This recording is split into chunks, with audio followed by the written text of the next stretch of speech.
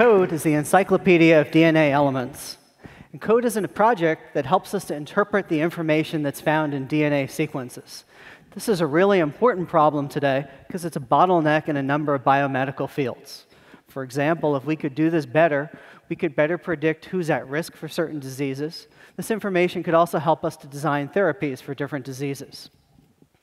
So what Encode is doing is taking data, DNA sequence on the one hand, and learning about how to bridge that to wisdom. How do we get to understanding biology, disease studies, even human health?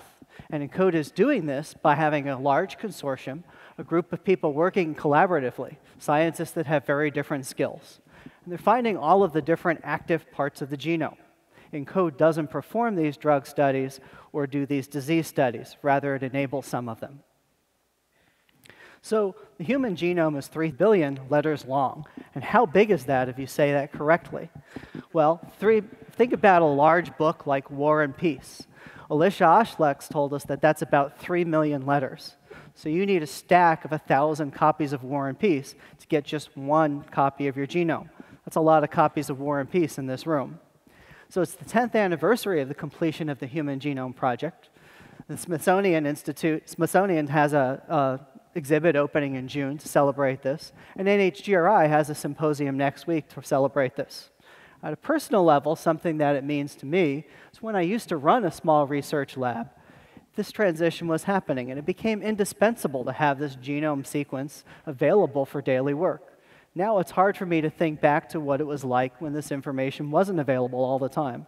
It's kind of like telling my kids what it was like before there was an internet, or before we had smartphones. Human Genome Project's also been a very important engine for the American economy. So now, we can learn a lot of things by comparing different DNA sequences. We can learn about disease risk in people. We can also learn about our place in evolution. There are a number of things that set us apart from other animals. We use technology in our daily life. We also like to make music. We drink coffee. We spend a lot of time on recreation activities. Some of this information is encoded in our DNA, and it would be great if we could learn about where this all is.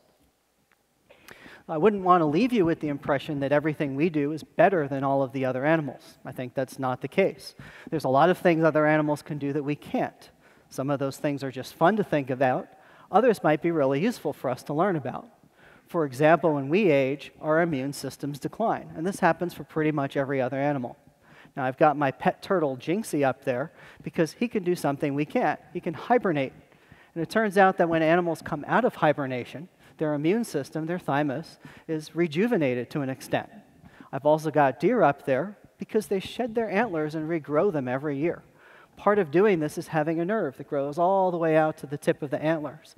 We can't grow nerves at anywhere near that rate. If we understood how the genome codes for this information, we could have new ideas for working about nerve damage, dealing with ailing immune systems, and lots of other things that would be good for us to understand.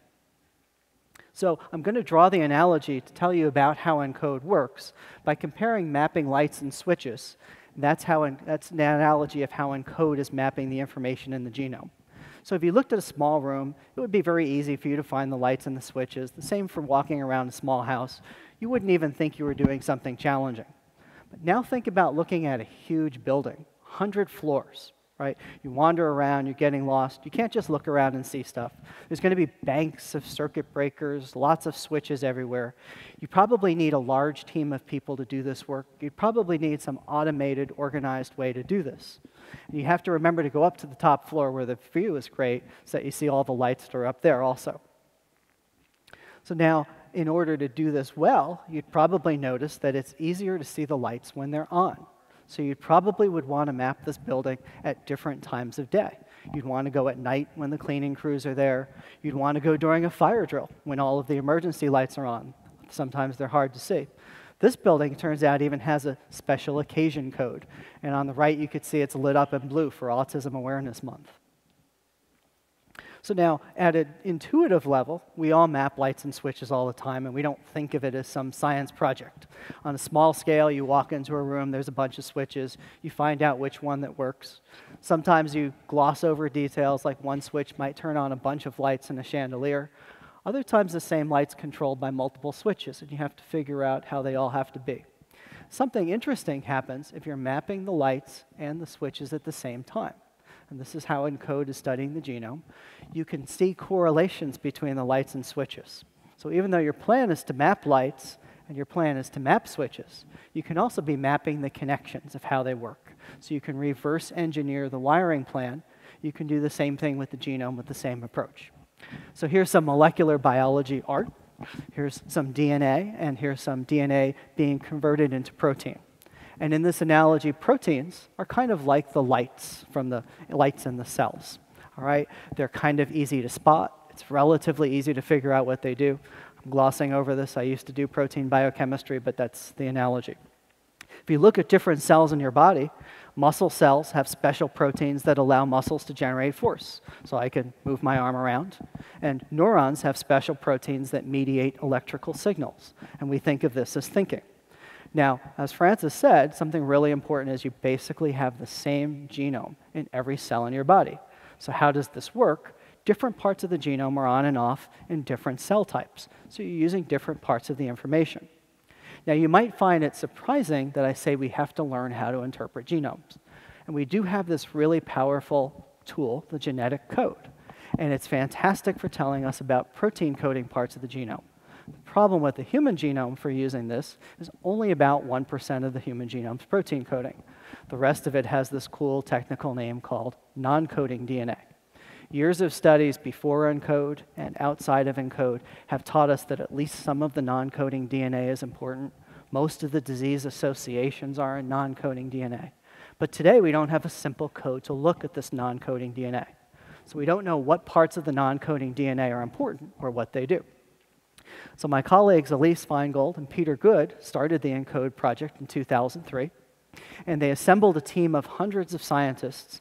They have very different expertise, and they work together. And Elise is the director of this project.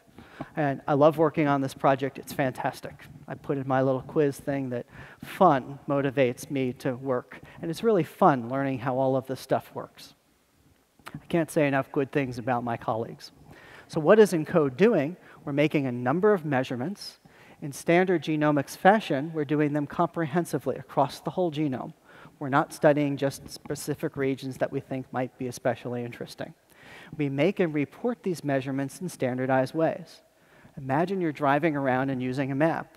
You want the blue line in one square, if it means a road, to be the same thing in the next square, not a river. Otherwise, you're going to be in trouble.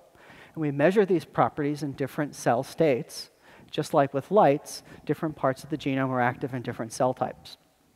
All of these assays are done by using DNA sequencing as a detection method. One of the reasons that Encode is possible to do now is the dramatic drop in the cost of DNA sequencing. This is because of technology breakthroughs. So I'm going to show you a little bit of DNA sequence. This is about 1/2 of our DNA sequence. Can any of you see the protein coding regions or disease risk region? Okay. So I'll highlight protein coding regions here in yellow, a disease risk region in red. And you can see a little box diagram on the bottom of that to see how we would code that, okay? When I look at this, I don't see any of this either, and I used to work on this locus for years. But this is not a problem today.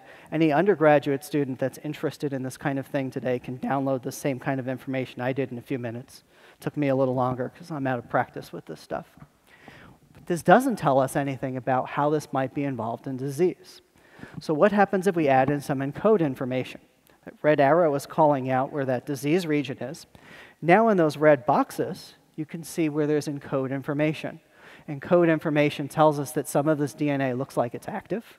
Some of this DNA looks like it's switches, it's regulatory regions. And that little ellipse on the side is telling you that it's active in a particular cell type. And this is really important. If you just look at DNA sequence information, you have basically the same sequence in all of the cells in your body. So you can't tell what part of the information is important for what cell types. But these kinds of experiments can give us this specialized information. Another thing that Encode can do for us here is this switch-like areas in this red box. It matches up with this gene that's in the green box. You could design a plan to study that gene to learn about this disease risk for allergy and asthma. But something that Encode is able to tell us by tracking the lights and the switches at the same time is it looks like these switch regions are important for controlling the genes in the red box. Okay? So imagine if you spent years trying to develop a therapy or a way to tell who's at risk for this, and you're looking at the wrong thing. To me, this is really exciting to be able to just call up this information. It's really fun to find this information. It's really easy once it's all been cataloged. It also reminds me of how painstaking and tedious it was to do it one gene at a time. So what does Encode deliver to biomedical scientists today? We have a portal where we have different web tools for using Encode data. We share our methods of how the data was collected. There are a number of semi-automated tools that you can use to mine Encode data. I think this is really important because most disease findings map to non-coding DNA, the parts of DNA that are difficult to interpret. Okay? And many of these regions have Encode findings, so you can learn something about what they do. To date, there are over 200 publications that have used Encode data that come from people that are outside of the Encode project. So we think it's already starting to be widely used. But one grand challenge for the field is Encode is finding all of these elements, as it was charged to do, but Encode is not charged to figure out what do they all do and which ones are important. And this is going to take a lot of further work. So I'd like to leave you with a few ideas to sum up. And first of all, DNA contains lots of information. It's basically the blueprint for life. Interpreting that information is not nearly so simple as it would seem, and it's a bottleneck in research today.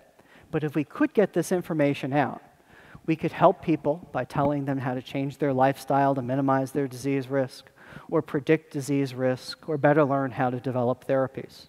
So we're hoping that Encode can make these studies more efficient, and we can learn more about disease. Thank you.